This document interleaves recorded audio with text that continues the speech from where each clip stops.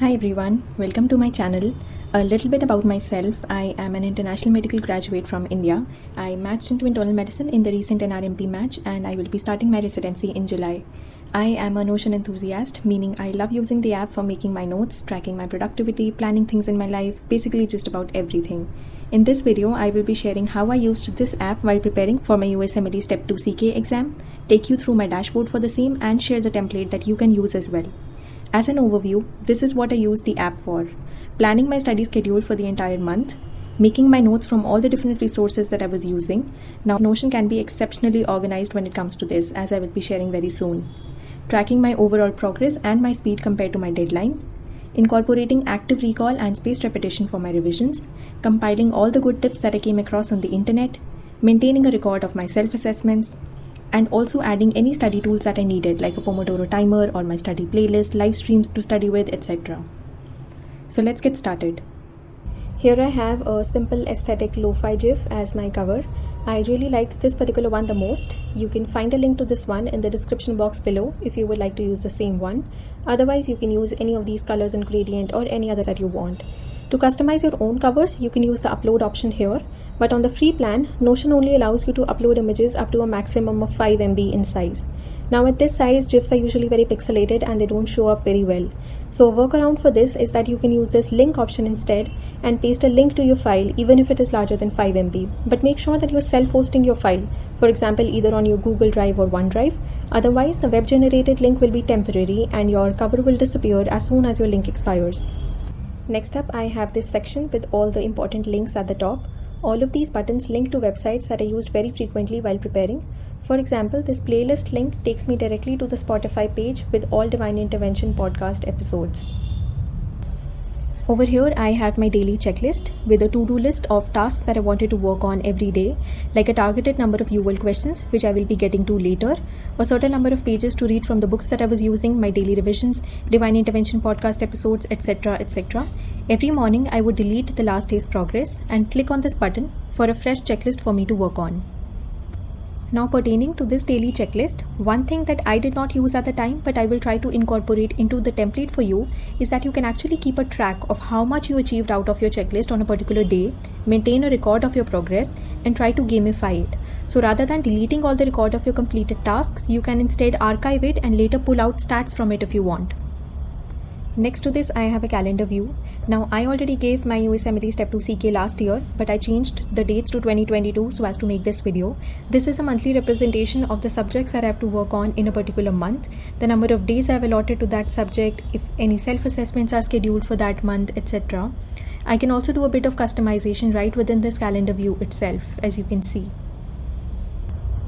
Over here, I made a current organ system section. This tells me the subject that I have to study today as per my schedule. The progress bar shows me how much I've achieved collectively in terms of the UL questions for that subject as well as the pages I have to read from my book. The deadline moves according to the number of days I have allotted and the day that it currently is. For example, as you can see in this calendar view, I allotted 6 days to gastroenterology from 9th to 13th of May. Since it is currently 10th of May, I am 25% into my deadline. If I were to change the number of days allotted, my deadline changes accordingly. Now this also takes into account the time of the day and doesn't just change after 24 hours, so it's very accurate. Next I have this today's race against time section. Now I might have gone a little overboard with this one, but I feel that without this section I would have definitely slacked a lot. This is a daily representation of my progress. Now what this essentially tells me is that compared to the number of questions I should be doing today and the number of pages I should have read today, how far along have I come? So the target is to always keep these green dots ahead of the red one. So this gave me a good reality check and stopped me from putting off things saying that I can do them in the evening. So as you can see, if I were to change the number of UL questions that I've done today, it changes my progress accordingly. Here I have a target for today's section, which automatically shows me the number of UL questions I'm supposed to do today by taking into account the total questions there are for that particular subject and the number of days I've allotted. Similarly for the theoretical part. So you can see if I change the number of days, my daily UL questions change accordingly. Over here, I inserted a quote that resonates with me a lot and gets me going. I made this one on Canva and inserted it as an image. Here I have links to 2 important databases that I will be getting to later. Over here, there is a clock widget that I added from indify.com. Admittedly, this is purely for aesthetic purposes. I never really use this clock at all. Next up, I have this section which shows me if I have any upcoming tests in the next 7 days. So I made a separate database for all of my UL self-assessments, CMS forms, NBMEs, everything that I wanted to do as self-assessments. So if I were to assign a date to either of them, say 11th of May, you can see that it will now start showing up in my upcoming tests along with the date that I'm supposed to take it on. So I can plan my revision accordingly. Now next to this, I have a useful tips section wherein I put down any good advice that I came across on Reddit or while reading any blog posts on Step 2 CK Prep. I put them all down together in this toggle. Below this, I have a study playlist section with two of my most favorite genres, piano and lo-fi. Now Spotify has some limitations when it comes to embedding playlists, so I used SoundCloud instead. This UL tracker is a 40 question checkbox set for days that I was particularly lazy while doing a block. So when I'm done with it, I can just delete it and start a new block. Now coming to the major part, this is the main notebook. You can either imagine it as one big fat notebook with a lot of subjects in it, or a bookshelf with all of these subjects as individual books. These bars that you see right here are progress bars which indicate my progress for UWorld for that particular subject. Now I made a separate tutorial on how you can make these progress bars. You can find a link to it either somewhere on the screen here. It will also be present in the description box below. Now if I were to open any subject, the contents inside would be the same for every subject. That is my main notes, high yield points from UWorld, AMBOSS, Divine Intervention podcast, self-assessments, or from any other source that I came across. Now apart from these main notes, I did not add any of these high yield points here primarily.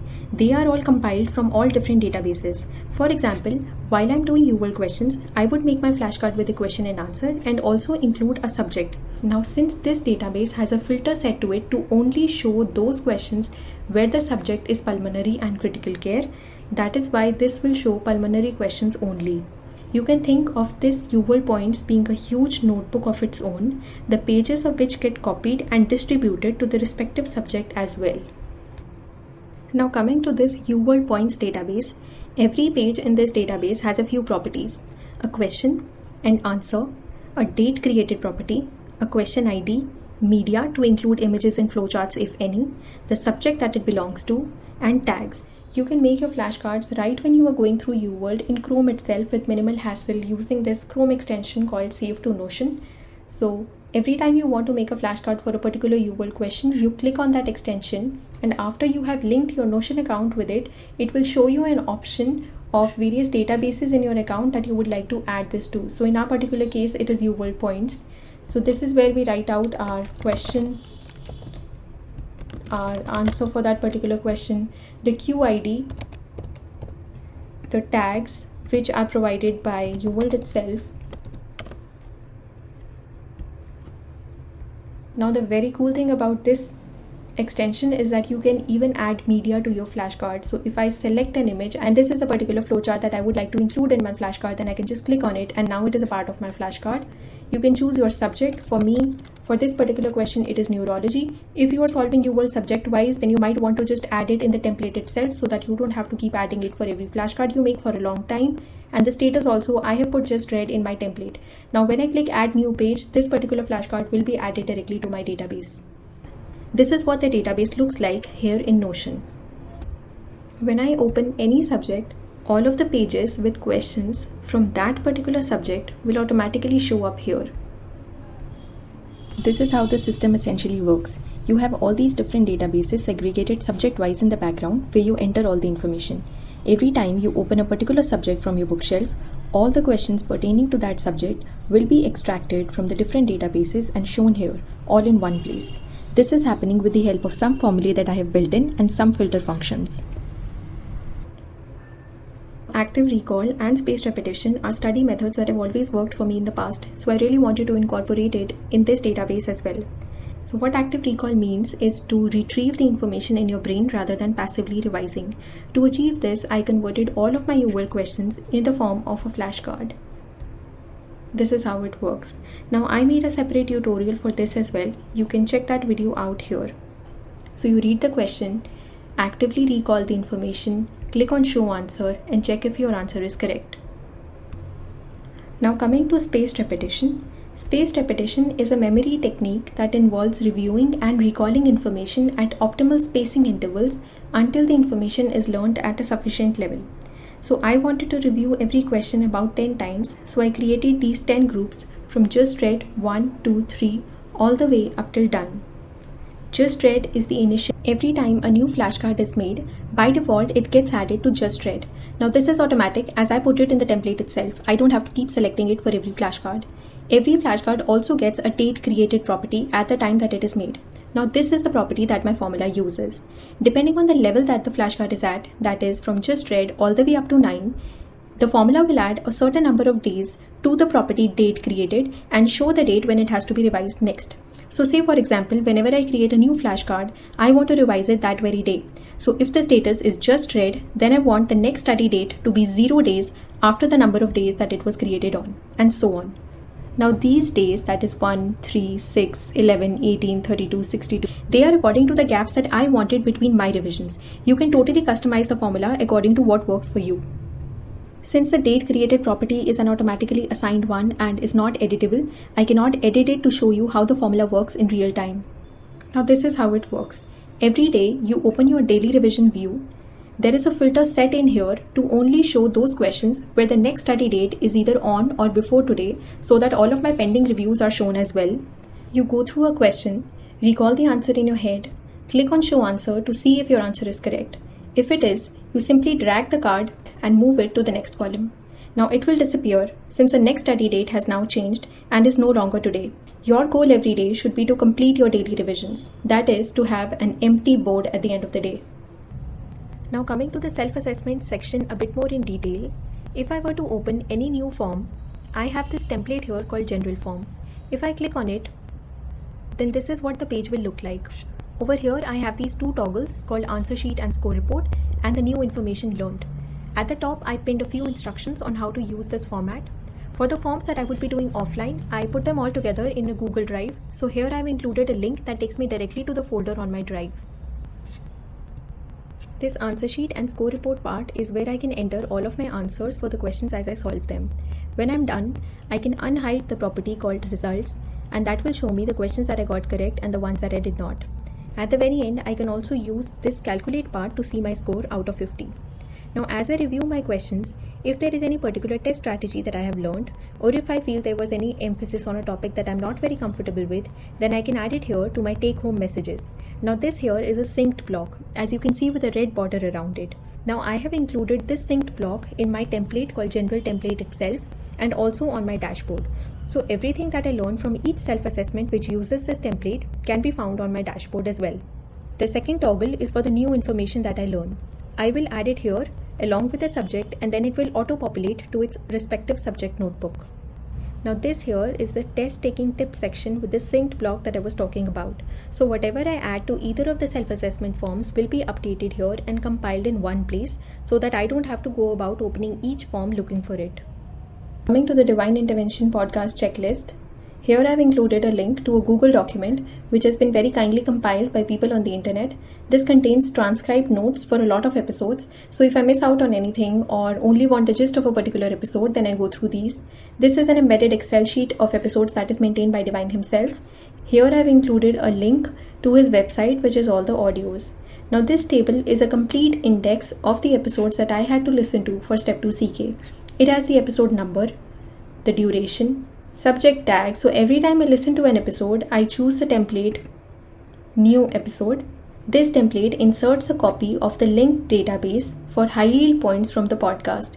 If I come across anything in this episode that I would like to jot down, I can type it out here and it will auto-populate to its respective subject notebook. This is an example for you to see. So here I've written all the questions that I found important in this particular episode along with their answers and linked them to different subjects. So now when I open the cardiology notebook, I will find this particular question in the podcast high yield points section. You will find a link to this Notion template in the description box below. I have also included an instruction manual with it that will guide you on how to make the best use of it. So to sum it up, this is what you do every day. You take a look at your target for the day, the number of UWorld questions you are supposed to do and the number of pages you are supposed to read. You solve UWorld, you make your flashcards right in Chrome itself. If you're doing Amboss, you make your notes similarly. If you're listening to podcast, you make your notes similarly. And then you do your daily revisions. That's it. Everything is compiled and organized, so you don't have to go worrying about losing any information. I hope you enjoyed the video and found it useful. I would really appreciate it if you could leave your feedback down in the comments below. I am just starting out with YouTube and I would love to know how I can make better and more informative videos. So thank you so much for watching.